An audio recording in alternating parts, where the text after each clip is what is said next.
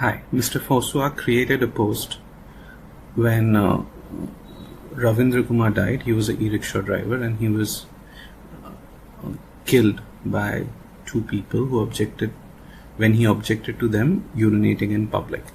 This is the post he created.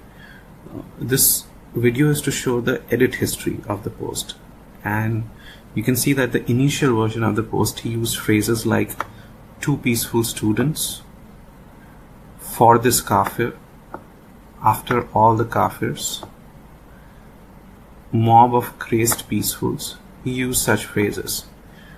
When the name of the accused was declared and it turned out that the person wasn't Muslim, he edited the post and removed all that we just highlighted. Two peaceful students became two students. The word kafir went away. The word crazed mob went away. So that is how these people operate.